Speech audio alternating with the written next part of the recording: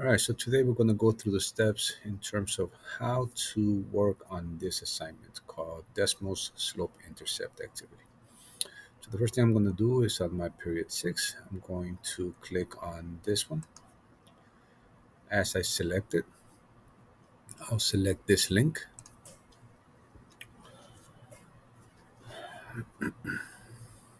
And as I select the link, I'm just going to join. When I join, I'm going to sign in with Google. And what that means to me is I'm going to use my LAUSD account. Since you already have an account, this should work for you the same way. Once I'm there, I'm going to go to my slope intercept form review, period 6. So I'm going to start there. And it has my name. Press go. And in here, initially, it's just going to be like a very quick check-in. So it's going to ask you how you're feeling today. And so you can hopefully feeling good, hopefully that's feeling so bad, and you give me your quick input. After that, I press next, continue checking in, anything additional you want to share with me. And then here is where we started some basic notes. So in here, what I want to show you is that I have different components that allow me to, how should I say it? They allow me to figure out the equation, or they allow me to work on the grid. So a couple of basic things. This is a pencil. This is a line, text, equations, eraser. If I use this, I can put points, plot points throughout. I'm going to say that I know that I have a certain equation. So I'm going to just fill in the numbers. I'm going to say that that's 0. I'll say that's 1, that's 2, 3, and 4. Now, if we had been doing this in class, I would have only given you certain numbers. But in here, that takes care of all of it.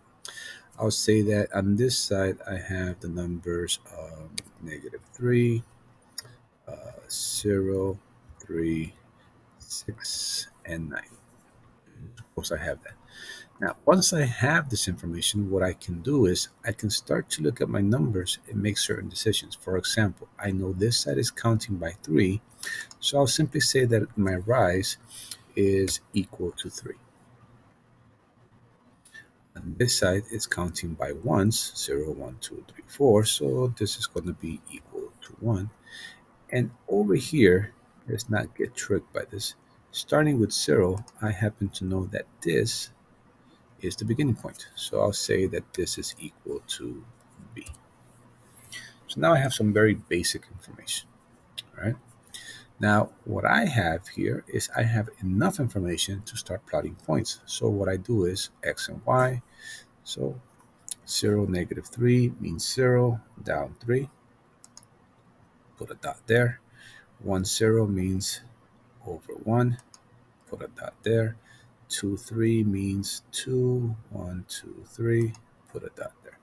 And I can start to see that there's a pattern there. And the pattern is that it goes up 3 over 1, up 3 over 1, which matches the 3 and 1 that I have here. Now, what I like to do is I like to keep the pattern going. So I keep trying to put it as best as I can. And I put it pretty much spread out. Now, once I have this, I will go ahead, click, and drag so that I make my line. Here's my line. Might be a little bit off. If I ever feel that I don't like what I see, I can always click here, erase, and I can erase parts of it. Okay. Now, because of everything that I have here, I happen to know that my equation is y equals 3 over 1, and I have to move it over, x is 3. And this becomes my equation. So at this point in time, I submit and I explain. Now, what I mean by that is, how do I know that that's the rule? So I might say something that um, I know this is the rule because the rise and run is equal to 3 over 1, and b is equal to negative 3. That might be my reasoning for it. Okay, so once I have that, I go ahead and submit it. I have some kind of answer. I press next.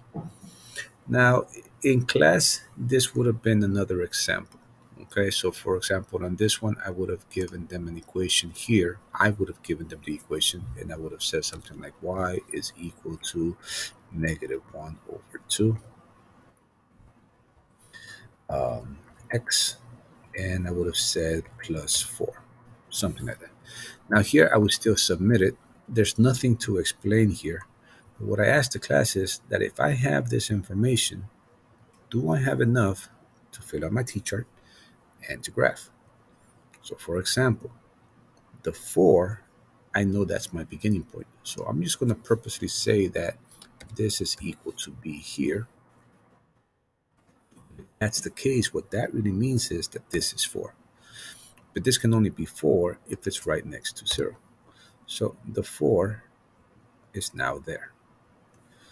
Now the top number is rise. And if you remember, one of the things we talked about in class last time is that if this is a negative, I use it on the top. So I'm going to say my rise is negative 1. And the run is going to be 2. What does that really mean? That means that as I go from one number to the next, I have to go ahead and just count down by 1. So that means this is 3, 2, 1, 0.